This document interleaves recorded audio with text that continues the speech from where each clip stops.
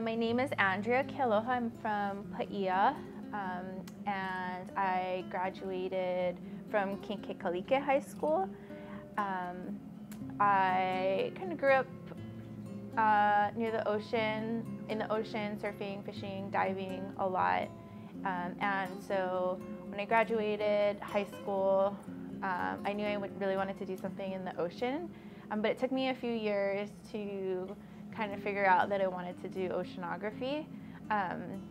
I remember having a conversation with my dad one day when we were diving. We were walking on the beach, and he was talking to me about how abundant the fish were when he was younger and how there's so much less fish now. And so it just kind of clicked to me. I was like, that's what I want to do. I want to have a say in how we manage our ocean resources, because those resources are important for food. Coral reef resources are important for food. They're important from a cultural perspective, and they're important from an environmental perspective. So I study coral reef growth. So I use water chemistry to understand how much corals are growing, what makes them grow. So we measure things like light, nutrients, pH, carbon dioxide, water flow, and then we put all of these different parameters together to understand, okay, which is most important for coral reef growth? How much is this reef growing per year? And then kind of looking into the future based on what we expect with climate change, how is that going to affect coral reef growth? Sometimes in sitting in a classroom in school, in a science class in school, it's kind of hard to understand like how we actually apply science. You know, in chemistry they give you a periodic table of elements, and you're like, I'm never going to use this again in my life, right? But we do actually use it, and science can actually be really fun when you can apply it to something that is meaningful to you. So I think it's really important to get students out into the field to understand like how we're actually using the science and what this means. And you know, I think especially in Hawaii, our resources are so fragile and limited. We're so geographically isolated, and so it's really important that we raise or that students grow up to understand like how important these resources are, and then you know it's part of us that we want to kind of protect these resources. So just being able to expose them to different career opportunities or you know, college degree paths that they could potentially go on that can kind of bring them back home to Maui or back to Hawaii to use that knowledge and to share it with the community. You know, Kaiehu is a wetland. There's multiple streams that come through Kaiehu, and then the bounding of Ia River and Waiahu River on one side, and then all of that water goes into Kaiehu Bay. So to measure the water quality at Kaiehu, we walk throughout the entire area, you know, take all of these measurements at all of the different stream locations, and then especially the two big rivers on the side.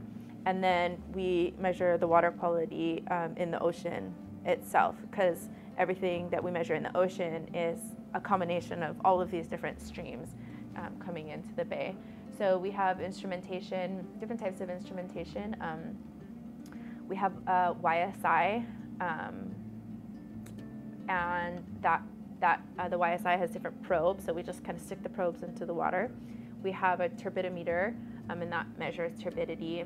And then we collect nutrient samples in bottles, and then I run those nutrient samples back here in the lab using this really complicated instrument. Just because you weren't very good at chemistry or biology or physics or, you know, a hard science in high school or in college doesn't mean you can't excel in, you know, the applied science. I was not good chemistry was my hardest subject in high school, and I was not good at chemistry in college, but something about applying chemistry to the ocean, I understand it, right? Because we spend a lot of time near the ocean, so I think intuitively it makes sense to us. So just because you're not good at chemistry doesn't mean you can't study climate change. Just because you aren't very good at biology doesn't mean you can't study fish, or just because you're not good at physics doesn't mean you can't study, waves in the ocean. I think we're in Hawaii, we're in a really good position to go into these environmental science fields because we spend so much time outdoors.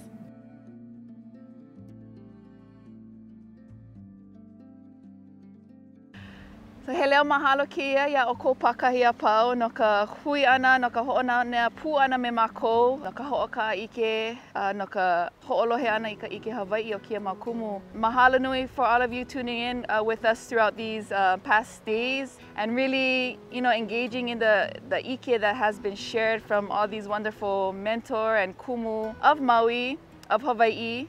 He leo mahalo keia, again, mahalo to Ka'ehu, again, mahalo to all the people who shared and engaged with us in our keiki and our community. And again, this is encouragement to all you folks to find that space in your own community to learn, to engage, to share, to create relationships with Aina and with people and learn more and share more in the culture, in the Aina. And I'm so happy to be able to share with you folks today and throughout these past days. So mahalo piha ia o ko pakahi a pau o wau no o ka hakuriti kamara. Ma ka ehu a hui ho launa pu ho kako I ke kahila a hui ho.